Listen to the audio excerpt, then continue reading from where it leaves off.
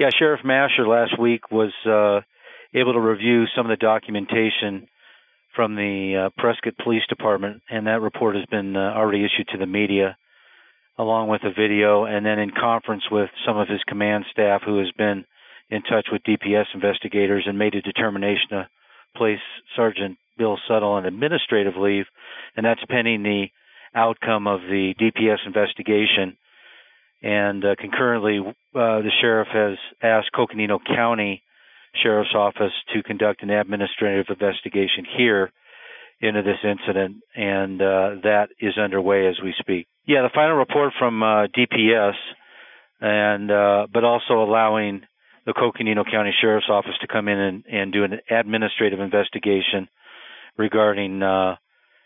any of our employees involved in this incident back in December. Generally, the sheriff's indicated he would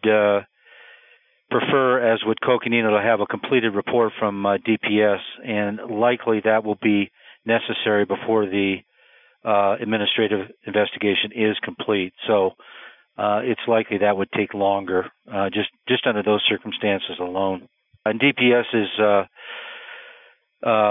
still very involved in putting a final report together, and we're understanding that it's been delayed somewhat, but will be complete hopefully sometime mid-March or so.